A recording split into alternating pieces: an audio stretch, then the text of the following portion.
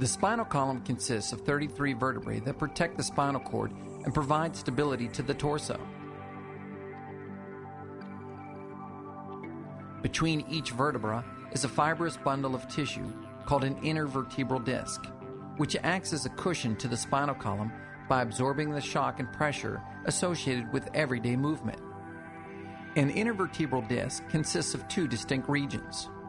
The firm outer region, called the annulus fibrosus, maintains the shape of the intervertebral disc. The inner portion, called the nucleus pulposus, is the soft, spongy tissue that enables the disc to function as a shock absorber.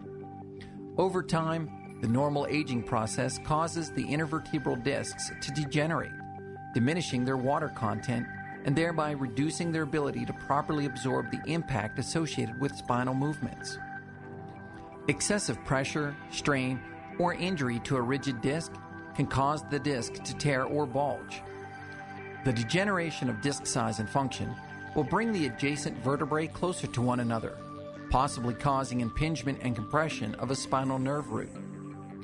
Nerve impingement can result in intermittent low back pain, leg pain, numbness, or tingling of the buttocks, depending on the level of impingement.